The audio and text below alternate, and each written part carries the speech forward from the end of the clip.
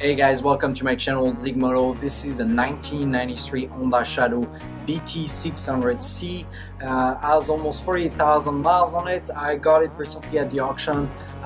Does not start, does not even crank, so there's definitely going to be a lot of work into getting it to working condition. Also, the idea behind is to transform it to bobber. So I'm going to create for you guys a lot of videos in order to show you the entire process step by step of the build. If you're interested to follow this entire process, feel free to click down below the subscribe button. In the meantime, let's get started. So on the auction website, it was mentioning that this bike was stationary, so basically that you just turn it on, and they didn't even show a picture of the fact that the battery was turning on, and the fact that when you press start, nothing happens.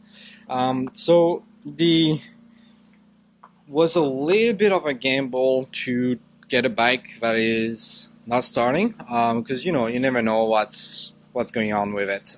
Right, so what I did is actually check every fuse on there. None of them are blown, so that's a good thing.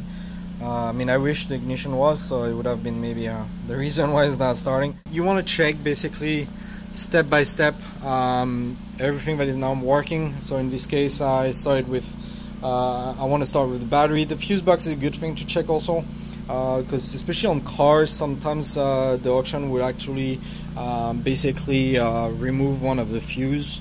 On the motorcycle, I'm not aware that they do that, but it's possible, so you might want to do that and check this. So this is the fuse box. I have access to the battery now, so I'm gonna disconnect everything and remove the battery and go from there. I'm gonna get that battery to the auto shop, and we're gonna check the health of the battery for free, and let me know what's going on, if it's enough for starting the bike, and go from there. So battery, the health is good, so we're gonna check that. I'm gonna insert the battery and then give it a try, see how it goes. So let's start, turn on the bike, see if anything happens. I don't think anything will happen, but hey, we'll give it a shot. Nope, nothing. Still the same. Alright guys, I actually started removing the seat. Wanted to check the 30 amp, and doesn't seem to be the issue. So I actually noticed that some people were saying that could be the starter button, and I mean, man, this is extremely filthy, so I wouldn't be surprised it could be the issue. As you can see, it's extremely dirty. Even here was super dirty. I started cleaning it, but yeah, there's some work to do. So I'm gonna clean this, and we'll see what it does. And I cleaned them as much as I could temporarily, just trying to see if it could be the issue, since a lot of different owners of Shadow had this issue coming up, especially on the starter, sometimes on the off and on. I cleaned them, nothing is happening. I even checked the voltage on all of the things. They all work, so like the cable works, there's no issue on that.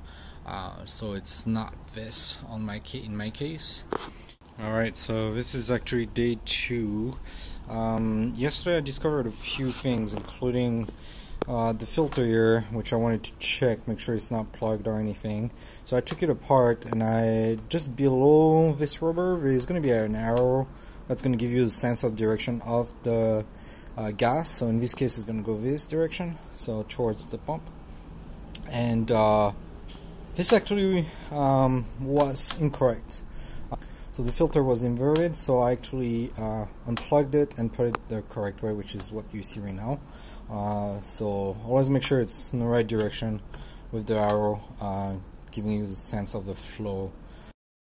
I did test the fuel pump relay, which sits right here. I tested the pump. Everything seems to be working. Not fully sure that the fuel relay and the pump works together right now, because at the end of the day, when I turned it on, the fuel pump's not working, while if I bypass the fuel relay, it will be working.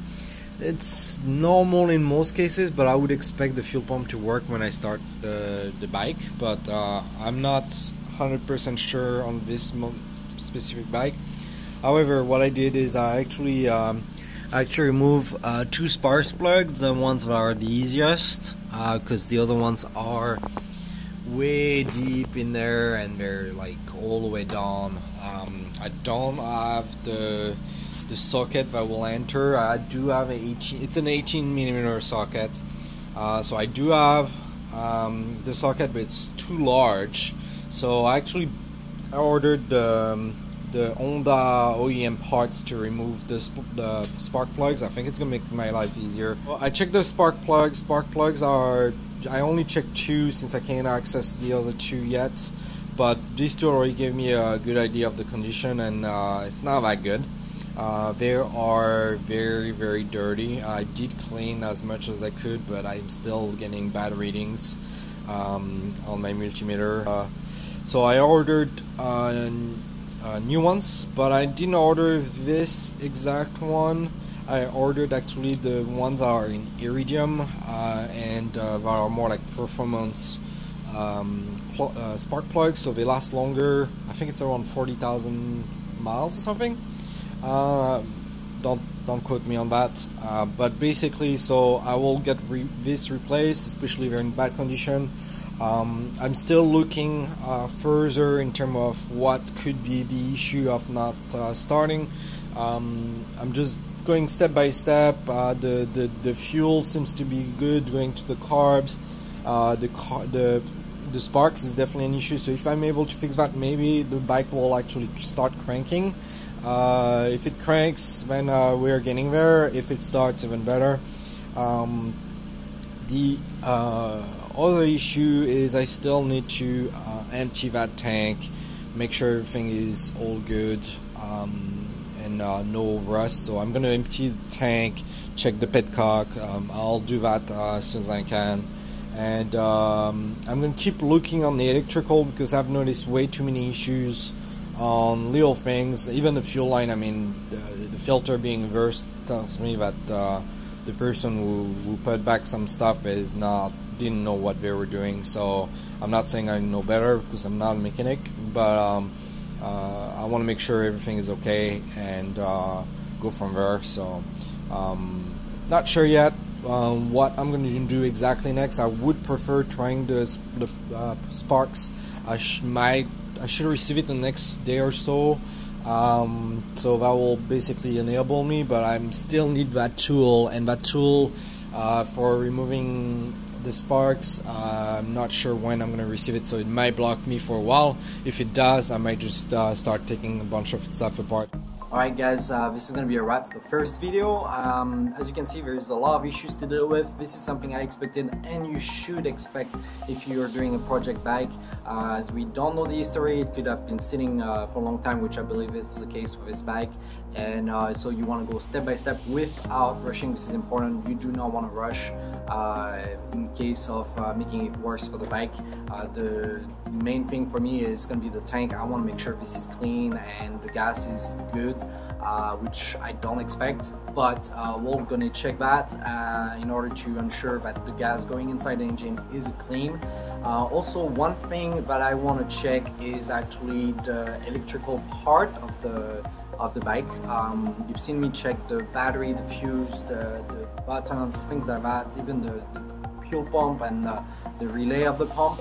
However, none of those things seems to be the issue, but there is one thing that I noticed that kind of threw me off a little bit is the starter relay normally makes a click when you press the starter and release, but it's not the case. So I'm wondering if it could be just that piece that is not working.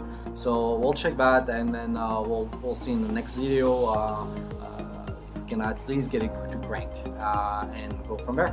Alright, so if you have any questions, any comments, feel free to leave them down below. If you also want to stay tuned for the next video and videos after that, please subscribe down below as well, and I'll catch you on the second part.